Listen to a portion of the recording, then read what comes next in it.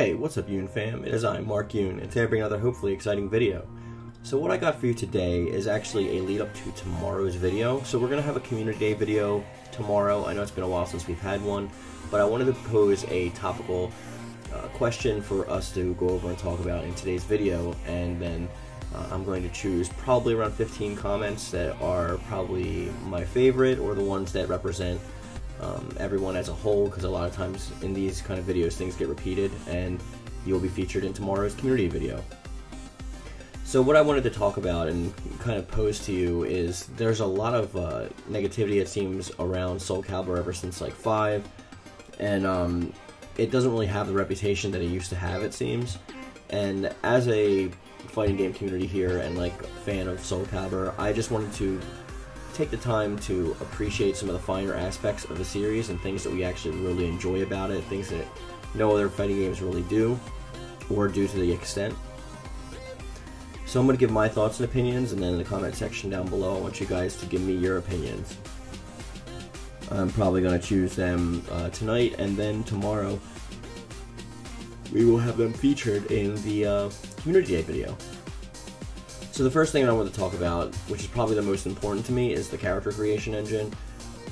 Obviously it was introduced with Soul Calibur 3, and this is probably one of my most utilized functions of the game, especially in Soul Calibur 6. Granted, the character creator was a bit less limited in Soul Calibur 5, and we actually had a lot more to do, but all in all, still, we can get some pretty good creations out there, and there's a lot of creativity involved in that. And it gives us endless replayability, because we can create characters that we want, throw them into Libra of Souls, or verse each other online, or just create our own headcanons based on that. So I really love the fact that they actually took the time to keep that kind of a feature in.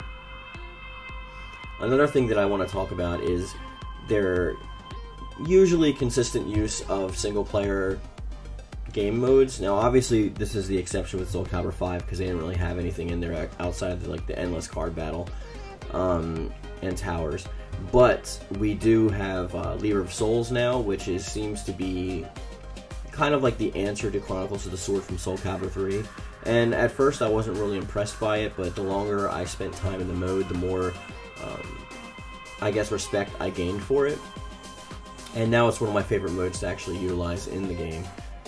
So I have a lot of fun doing that, especially when you're trying to chase down the ancients and unlock the secret hidden bosses and stuff like that. I think it's a really cool mode, and I wish it had a little bit more to it after the end game. Like, I wish there was like some kind of I don't know, not really create your own adventure type deal, but I wish there was a way that you could just kind of like do some other stuff. And there's some things in it that are a little bit annoying, like the map movement costing money and stuff, but there's not much in the game that actually costs money outside of a few select creation pieces.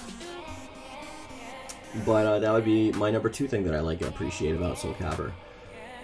Number 3 is the fact that it's a weapons-based fighter. So we don't have very many weapons-based fighters. There were more in the past, it seems. We had games like Bushido Blade and stuff like that.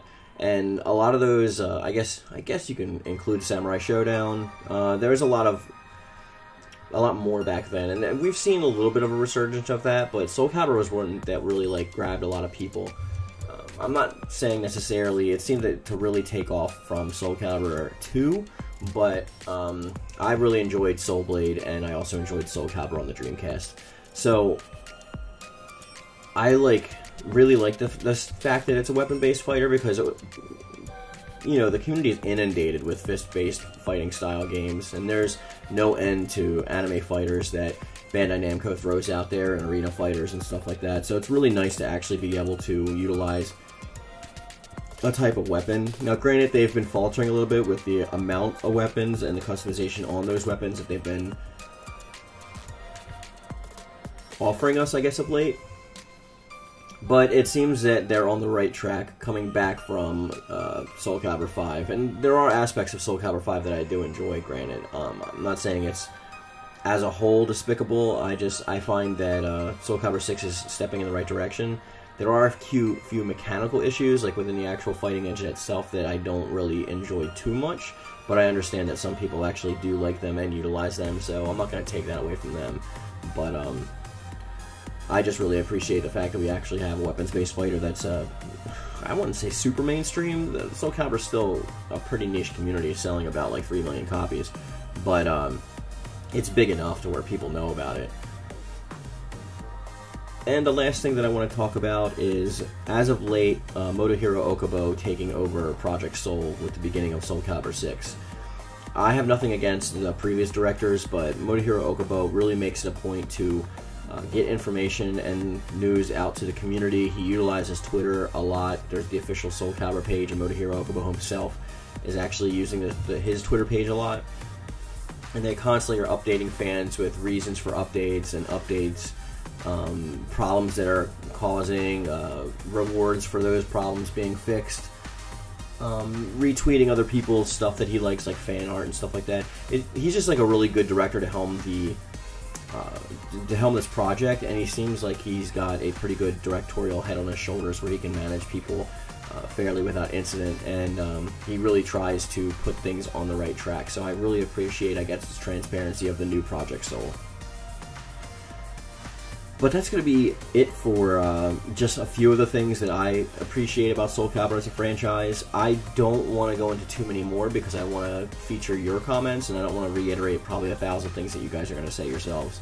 So in the comment section down below, just tell me a few of the things that you actually appreciate about Soul Calibur, and you'll have a chance to be featured in tomorrow's community video. Also, don't forget that the Halloween contest for your horror stories involving the Soul Calibur characters submissions are due on November 10th. I won't be accepting any submissions after November 10th, and I'm only going to be choosing 10 of the stories.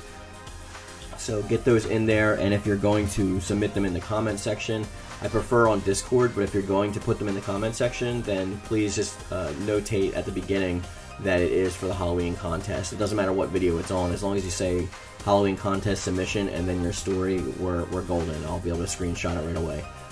With that being said, guys, I'm bringing this video to a close. I want to thank you again for listening and watching. I will see you tomorrow, and as always, thank you. And thank you. Hey, what's up, guys? Have you always wanted some sweet Mark Yoon merch? Maybe a thick U shirt, maybe a shirt from Squirt, maybe my pretty face with my logo all over your body, or a throw pillow, or blanket, or anything? Well, you're in luck, because I just launched my merch store, and it is going to be available on Redbubble, and you will find a link to it in my description box down below. It's got a lot of quality content and a lot of good stuff for you to pick up, so you can show your support for the channel and just rep Mark Yoon.